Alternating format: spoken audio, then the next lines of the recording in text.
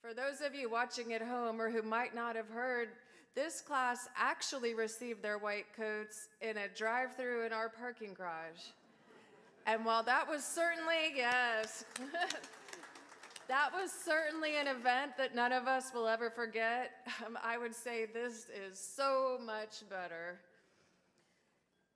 As a part of our admissions office, myself and our team have the opportunity to get to know all of you from the moment that you submit your application all the way until you land on our campus as you did, and that's such an honor and a privilege. We are so excited to have that and so happy to be here with all of you. And with that, it is my true honor and pleasure to introduce your founding dean, Dr. Stuart Flynn.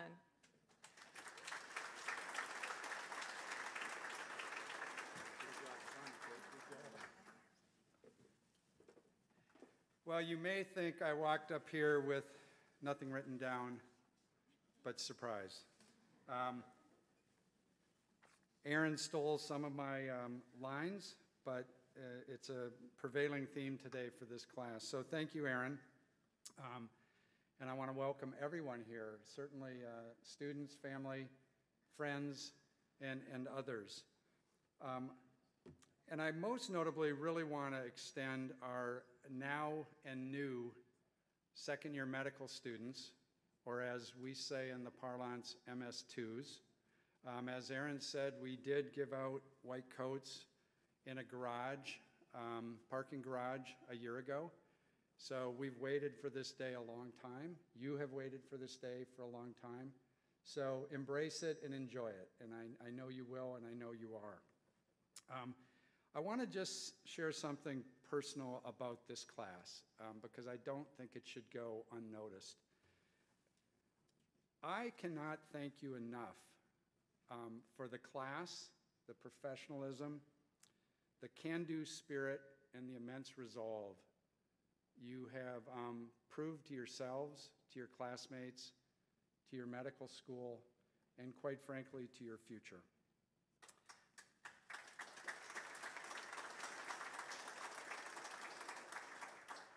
So, as many of you know, the students certainly know, they have done everything since well into the recruitment for them to be accepted and come to this school through virtually their entire first year by remote learning, or as now the new verb in our society, Zooming. Medical school is hard enough on its own merits. The first year in medical school is wicked hard. To superimpose a pandemic, not getting to know your classmates in person, is just really added burden to all of them. One of your classmates, who will go unmentioned, Chris Fernandez, stopped by last week, and he referred to something that I had spent time with you last year by Zoom, and just, if you don't recall, it was an entire week on neoplasms of the blood and the lymphoid system, and Chris referred to that as a rite of passage. I've never wanted to be a rite of passage, but in any event, that is medical school, but to do it by Zoom and to get it in that fashion was hard and is hard.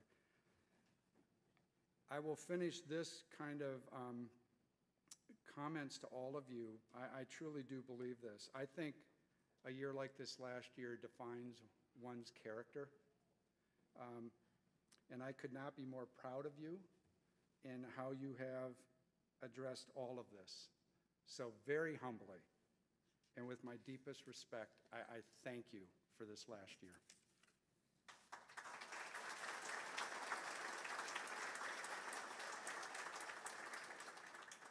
I also very quickly, I'm between you and the Chancellor, so I want to not take too much time up here. I also want to thank several people here in that are here. First of all, because I won't get a chance at the end to thank them, several of our colleagues have spent the entire week preparing this, so I'm not going to mention names, but thank you all for behind the scenes to to put on this absolutely stunningly beautiful event. One of our founding donors is with us today, although I have not seen him, so I'm hoping he's here. I'll get to see him shortly. Mr. Paul Dorman. So, Mr. Dorman's the CEO of DFB Pharmaceuticals, and his gift, which provided the first-year tuition to our very first class, not only put us on the map instantaneously nationally with some pretty jealous phone calls from other deans around the country, but it also set a nice precedent. And so with this precedent, we now have had anonymous donors, 2 donors, fund your class for your tuition this coming year. So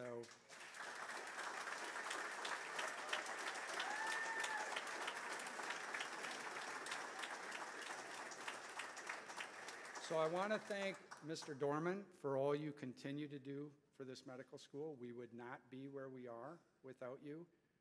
And I genuinely and sincerely want to thank the anonymous donors for an amazing gift for you all. The impact of your gift will, and the students know this will be felt for years. It will be remembered for a lifetime. And I had the distinct pleasure of sharing this news with this class.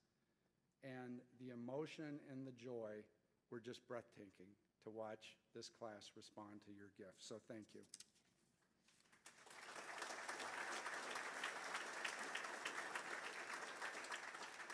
Unable to join us today, I also wanted to thank Barbara and Ben Lockery, who sponsored all of your white coats for this recoat ceremony.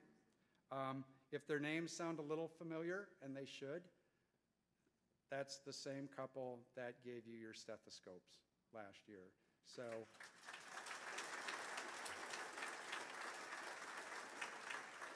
once again, phenomenal friends for our medical school. Lastly, I just want to introduce, just for a minute, this class through their own eyes. So we asked this class a year ago to try to wipe the slate clean a little bit and share an audacious dream you might have for your career. They're pretty impressive, needless to say, but I want to share a few of them.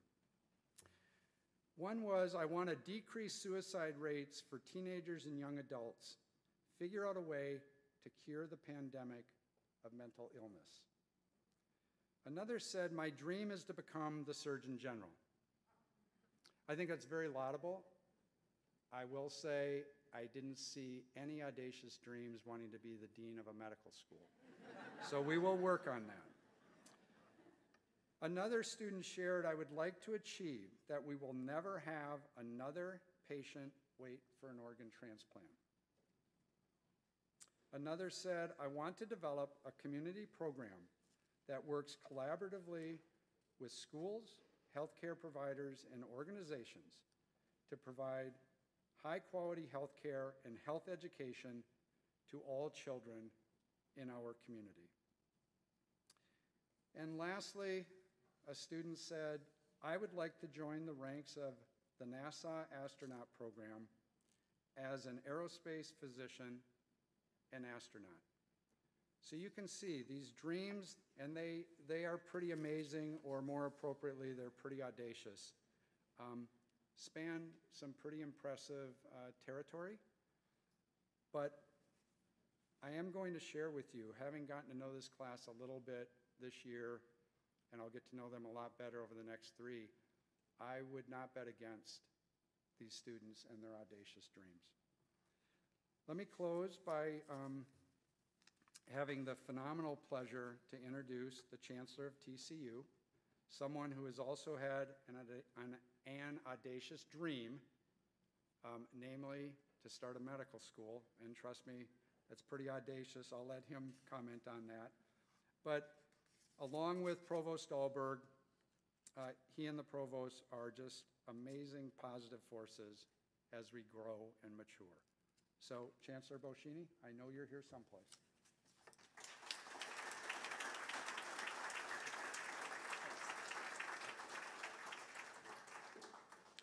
Thank you, Dean Flynn. And I want to just make a little remark on your comments. I love how you started and you said how difficult the first year is for medical students and how this was even more difficult and how you feel sorry for the medical students. And so to all y'all, I just have 3 words, and that's buck it up. You are the smartest kids in your class. You always were. I don't feel sorry for you. Nobody wants a doctor who gets C's and D's. So keep going. You're obviously here. You can do it. And I think it's very...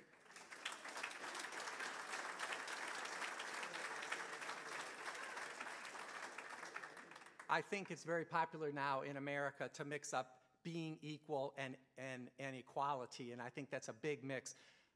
You're not equal. You're better than most kids academically. That's why you're going to be the physicians. And maybe some people don't like that. I don't care. But again, that's the kid, or that's the young man or woman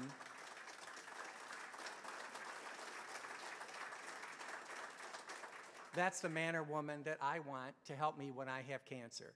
And so I would say to you, I don't think you're a better person than the guy or the woman who fixes my car, but I'm just saying that we expect more of you. And that's what you have to do. You've been given a huge gift here today by a donor, and that's a free year of medical school. That's incredible. And so, but that gift's not free. Nothing's free. You have to pay that gift back, and the way you'll pay that back is by being an empathetic scholar with all of your patients and actually listening to them and caring about them as people, not just as numbers, not just as an insurance claim. And that's what I love the most about this medical school is we're creating empathetic scholars who will be just much more than scientists. You'll be true doctors in the true form of the word. So congratulations to all of you and to all the families in here. Oh my gosh, you must be so proud.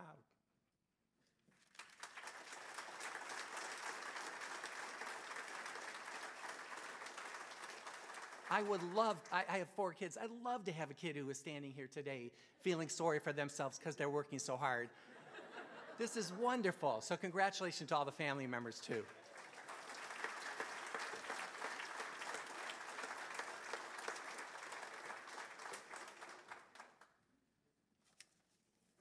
Thank you, Chancellor Boschini.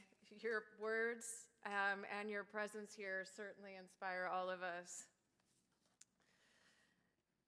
As students, as a class, you all came together and made recommendations about who it was you would like to represent you.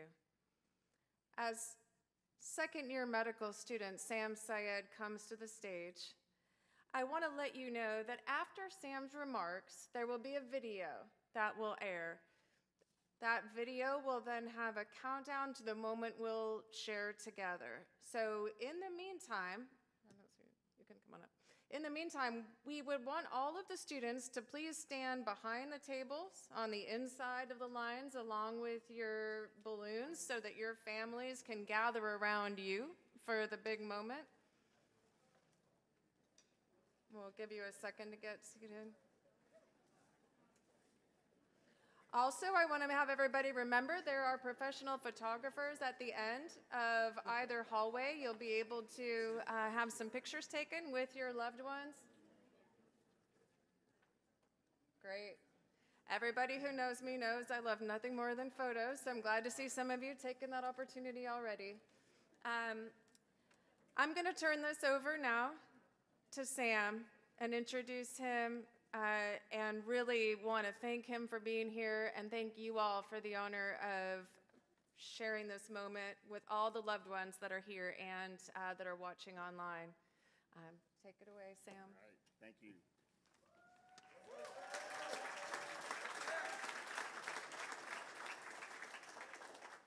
So it was test week, so I couldn't rehearse, so I'm going to have to read. Someone check Dean Flynn's blood pressure. He's mortified that I'm up here. I got it. Good morning, family and friends of the class of 2024. I want to start by expressing my immense and sincere gratitude to my class for entrusting me with this tremendous honor of being the student speaker today at this milestone event. It's an honor, and it's one that I'll cherish for the rest of my life. I would also like to thank the anonymous donors who gifted the class of 2024 an entire year's tuition, and Mr. Paul Dorman for providing a similar gift to the inaugural class.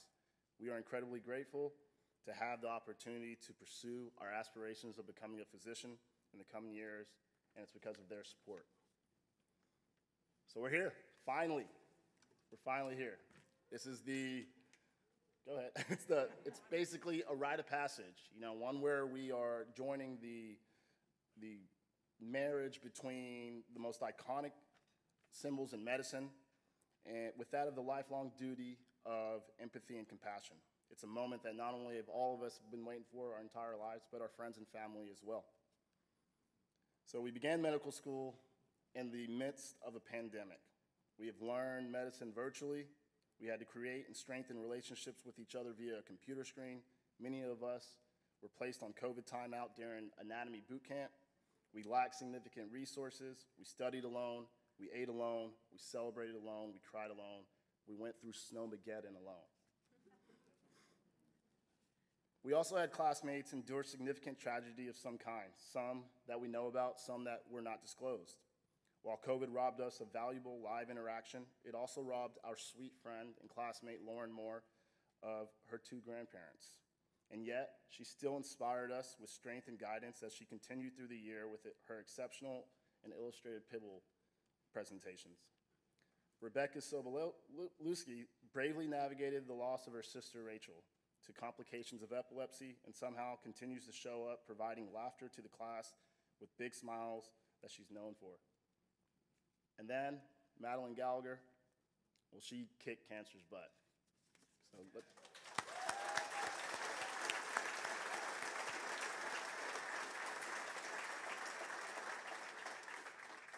This year was difficult, and it would be easy to stand up here dwelling on the unintended consequences of beginning medical school during a pandemic.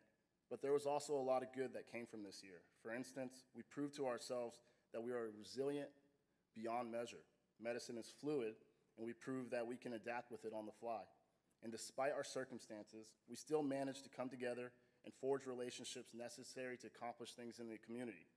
We had the Purse Project, we had Academy 4, the Fort Worth Food Bank, the Period Supply Drive, Dana's Footprints, the Mental Health 5K, the Mercy Clinic pop-up, the Homeless Shelter pop-up. We even vaccinated much of the Fort Worth community.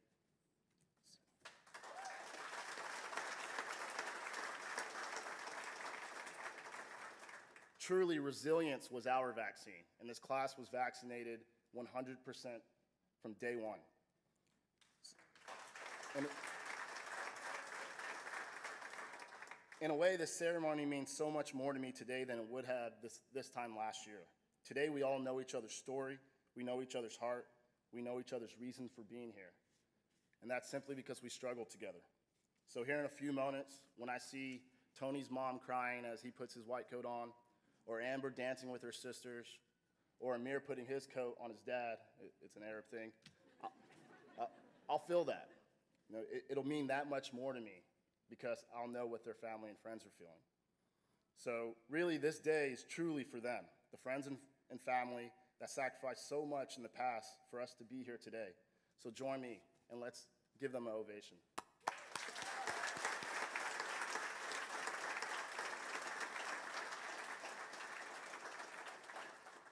So before I leave you, I want to really just address my classmates. I'd be remiss if I didn't address them about an element of medicine I have to emphasize, and that's trust. As we begin our clinical rotations in September, we should be mindful that it's a great privilege to possess the knowledge that we do. But that knowledge does not entitle us to people's trust. That must be earned every day by our actions and how we treat everyone else around us. My friend Erin was a brilliant person. She was an attorney, well-educated, personable, respected, and admired in our community. Erin passed away 6 days ago after a grueling battle with COVID-19. Vaccines had been freely available for months, but Erin was hesitant to get one. Both sadness and anger has overwhelmed me in a pulsatile wave as I've been left to wonder why this reasonable, intelligent person was less afraid of a virus that took her life than of a vaccine that would have almost certainly saved her. Erin needed someone she could trust. Classmates, we want to I understand we want to treat diseases, and there's no doubt we will. But here, the disease isn't in the body. It's a crisis of trust in healthcare and the relationships between medicine and people. How do we respond when a society itself is blighted by misunderstanding, miscommunication, or neglect? We can't ignore the responsibility that falls on all of us to treat these greater afflictions just as we would a patient, by first doing no harm, and then by building trust through patience, compassion, and consistent care that shows not just our patients, but our communities that we're on their side. Class, I'm fired up to continue this journey with you guys, but we need our white coats first, right? So Empathetic Scholars, we've done the work, we have the knowledge, now it's time to go do the work out there and create healthier bodies, healthier relationships, and ultimately a healthier world. Let the countdown begin.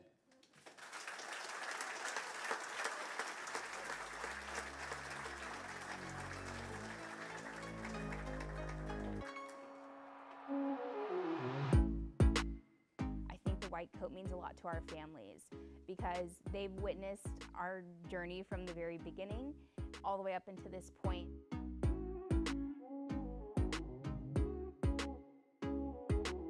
It's just really great to be among such intelligent, charismatic, well-spoken, and really thoughtful, caring people.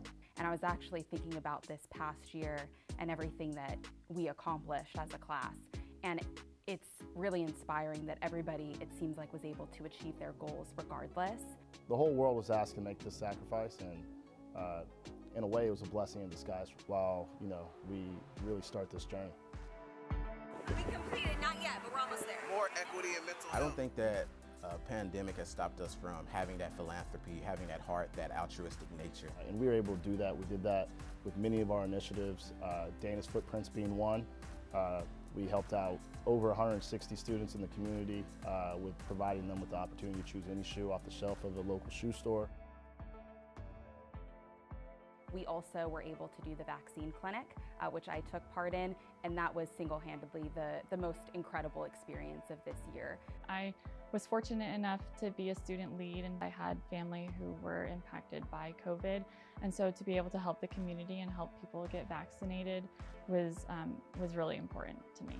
That was the first time I'd ever given a shot to anybody, first time I'd ever held a syringe in my hand and been the one responsible for providing this potentially life-saving preventive device.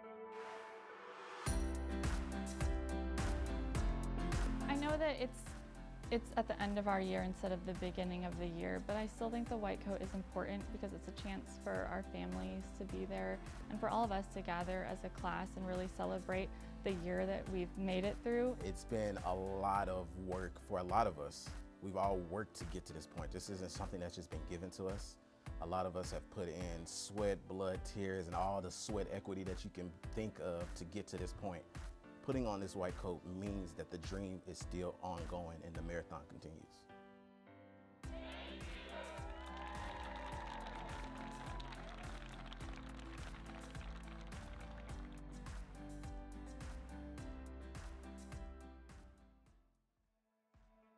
Okay, class of 2024, it's now time to receive your white coats. In 10, 9, 8, 7, 6, 5, 4, 3, 2, 1, let's go!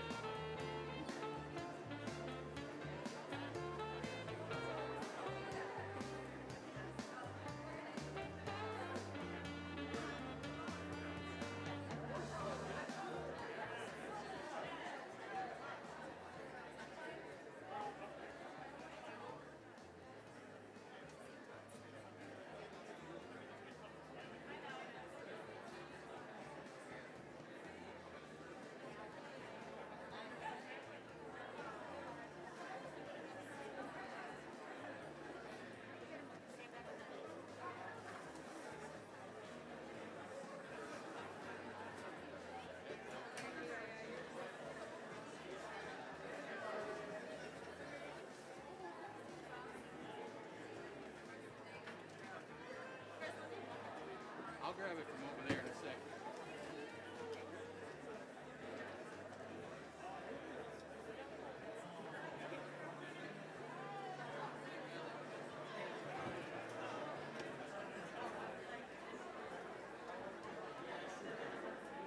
Let's put it down for a second.